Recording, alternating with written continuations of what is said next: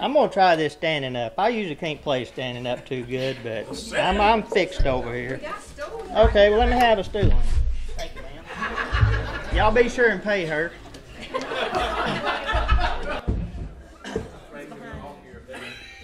What?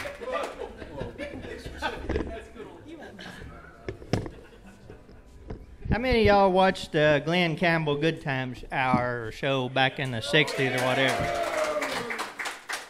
I kind of got inspired by banjo picking from the little guy that he would bring out. I say little guy. He would bring him out on every show to play one hot banjo number. And I picked up the guy's album years ago and learned a few of them. This is one he wrote for his wife. It's called Beth. And the guy's name was Larry McNeely. Y'all may, he's still around. You can catch him on YouTube, I think. This is called Beth. I hope y'all like it. It's a little different.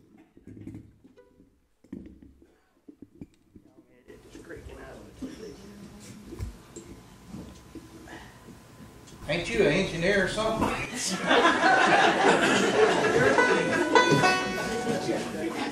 He's not a mechanical engineer. This thing about TV, they ain't cut these guys out. I always thought he was smart. If your hand right, you cut him out. Close enough? Huh? We're ready. 1, 2, 3, 4.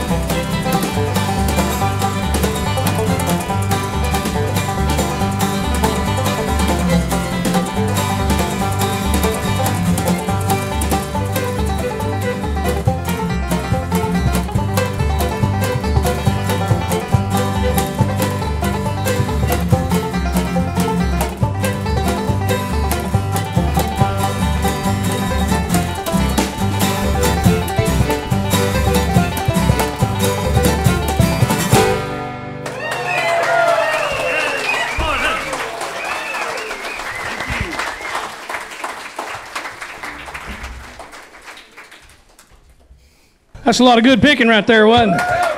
Woo! Good job, Boyd. Thank y'all very much. Thank y'all very much. Whole band was great. Okay, ladies and gentlemen, that's a roundup of our the Bluegrass show tonight. We just really want to thank y'all all for letting us come in and appreciate you letting us use your facilities. Just fantastic. Now all of Paris, Lamar County, and Red River County know about your facility and spread the Bluegrass word. So thank you very much.